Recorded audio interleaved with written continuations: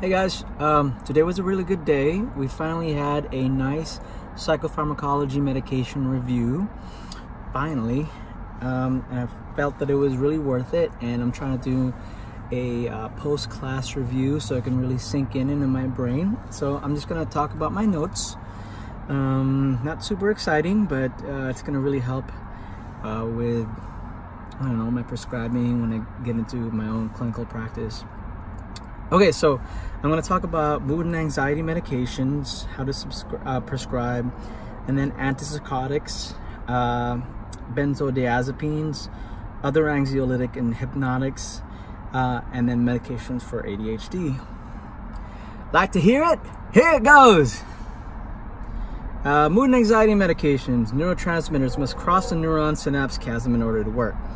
Illicit drugs compete for receptor sites. Suboxone is a more persistent, so watch out for that. If your patients are a substance abuser or substance use disorder, then it might not be a good idea because your neurotransmitters are going to be occupied, or neurotransmitter receptors are going to be occupied. Suboxone is a more persistent receptor blocker, something you could try for your substance use disorder patients first. If you give SSRI, note that it has a delay before it starts working, roughly around 4 to 6 weeks. I'll explain the pathophysiology of that later. GABA is primarily a neurotransmitter inhibitor. Benzos, however, enhance GABA. GABA is, if I can remember right, is gamma aminobutyric acid. I'm not sure about the first one.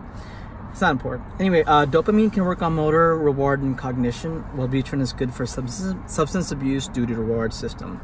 Norepinephrine originates in the locus originalis and increases arousal and attention. I don't know if I pronounced that right. Serotonin is mostly in the gastrointestinal system, so it originates in the caudal and rostral dorsal Ralph nucleus. I think I butchered that. Anyway, getting off meds abruptly is bad because it creates a distant simulation syndrome. I have to look that up. And also diarrhea. The history. Mayowi, the monoamine oxidase inhibitors, came out first.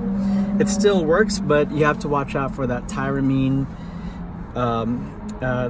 Too low. You have to have a low tyramine diet because it'll interact with that. And by tyramine, the two foods that come to mind is always aged cheese. I think Stahl said that it was a myth that patients can't eat processed cheese because that new dairy is okay. But aged old cheese for people who like to do wining and dining is not a good idea because it has a lot of tyramine. That includes also wine and beer. So not a lot of fun stuff, but if your patients are pretty moderate and are good about avoiding tyramine, it's okay. There's also medication for people that take, or people have to avoid tyramine, but that's besides the point. Anyway, the monoamine oxidase inhibitors came out first as an antidepressant. However, because of the interactions, it's not very well used, but it still works, and some people do use it, usually as a last result. Tricyclic antidepressants, TCAs, also came out in the 50s, but are a high risk for overdose. So many prescribers just completely avoid it in general. Prozac came in the 80s, but comes with drug-drug interactions, especially serotonin syndrome. It has a long half-life, so that's good for teenagers due to less medication interactions, and it also is still in their system. There haven't been any original medications with a new molecular backbone since 2013, so anything past that will probably be just Me Too drugs that are only created by pharmacists or pharmaceutical companies, big pharma, just so they can renew the patent and charge more. As far as Mayowi's, again, Selegiline, Elderpile is a trade name, but Ensem is a 6 milligram patch, and it is better for people who really can't follow the tyramine-free diet or low tyramine diet. Some examples of TCA are amitriptyline, Elavil, nortriptyline, just tofranil, and it's best to always go low and slow. Use small doses for people who just have to have it. But yeah, again, try to just avoid it in general. Avoid TCAs.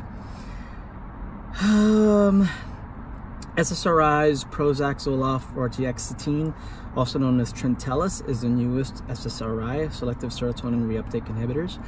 Luvox was used for OCD, but it's no longer in the market. It was instead replaced with Paxil, but don't use Paxil on teenagers due to discontinuation syndrome. It also stops patients from taking anything else. So if you prescribe that first and it fails, you're screwing your patient because insurance companies won't approve anything else since it was already on the top. So start from the bottom, take less expensive and less efficacious drugs and see if that works well enough.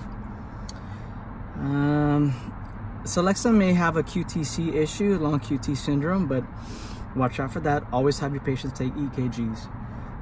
Lexapro is born from Celexa for anxiety, so it's just a newer medication. And again, another Me Too medication that's just so the pharmaceutical companies can charge more.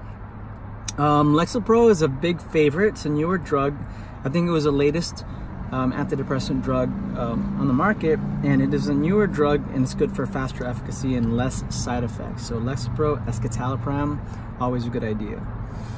If you want to prescribe low-dose Prozac, stay below 10 milligrams. You can try it every other day if you still want to go even lower than that. Trintellus, I'll have to look that up more. So always watch the SSRIs for serotonin syndrome. You must look at all med interactions, especially for your geriatric patients. Try to talk and befriend a pharmacist. They will be your best friend. SNRIs, selective norepinephrine reuptake inhibitors, include duloxetine, which is Cymbalta. It's good for neuropathic pain as well.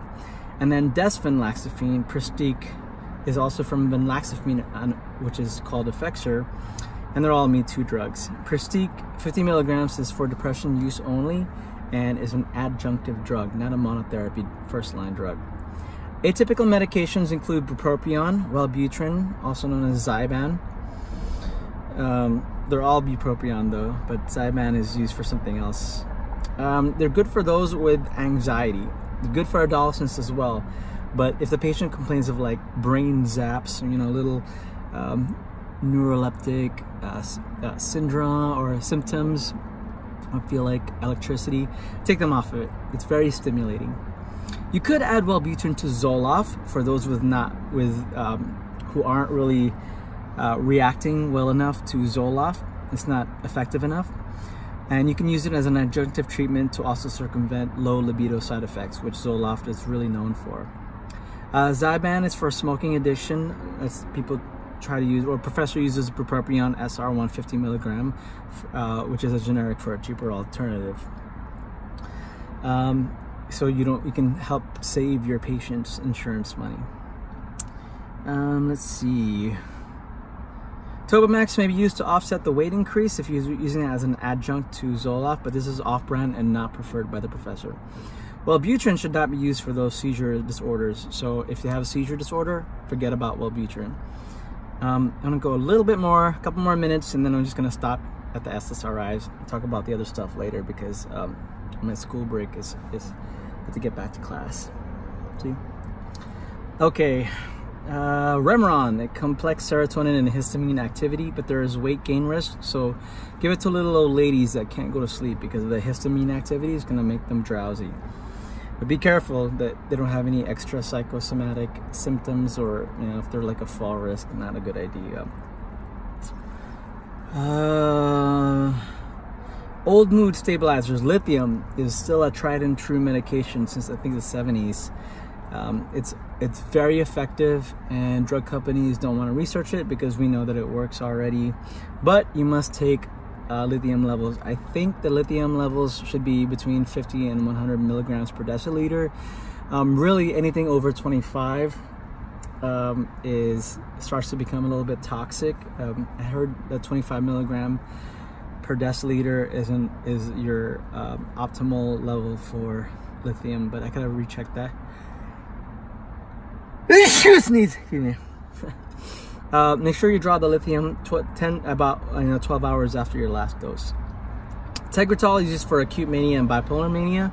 They're good for highly irritable males.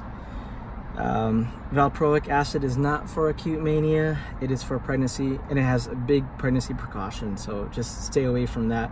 Otherwise, your childbearing patient will have, I think I heard the congenital deformities.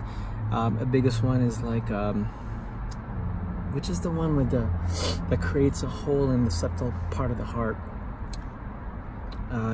Somebody email it to me because I forgot, or look it up. It also causes weight gain like Zyprexa. Lamictal is preferred for mood stabilizers. Start with 25 milligrams POQ day and work your way up. Watch for allergic reactions, which is usually evident right away. Be careful of this because if the patient has Stevens-Johnson syndrome, it's way too late.